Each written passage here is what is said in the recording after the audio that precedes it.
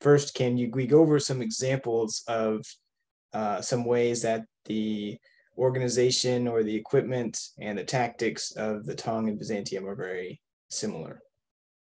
So those are three different categories. We can take our turn with each one. Yeah. Yeah. Certainly the basic kind of range of kind of weapons and equipment. I mean, there are really no radical differences in land warfare. If you look at the armor, in both cases, they're relying mainly on kind of lamellar types of armor. Yeah. Mm-hmm. Say rather than kind of plate or chainmail.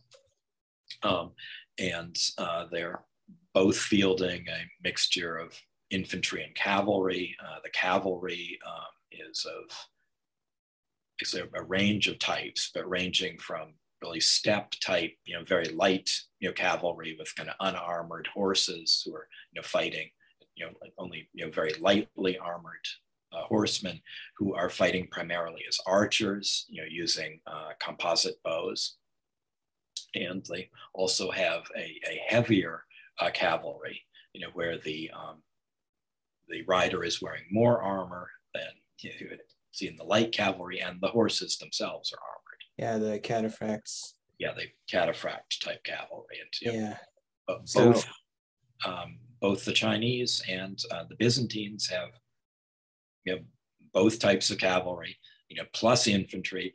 The infantry relies very heavily on spears mainly, but they also have missile weapons, also bows carried by infantrymen, and they also have crossbows in both forces. Although the Chinese make more use of it than the Byzantines.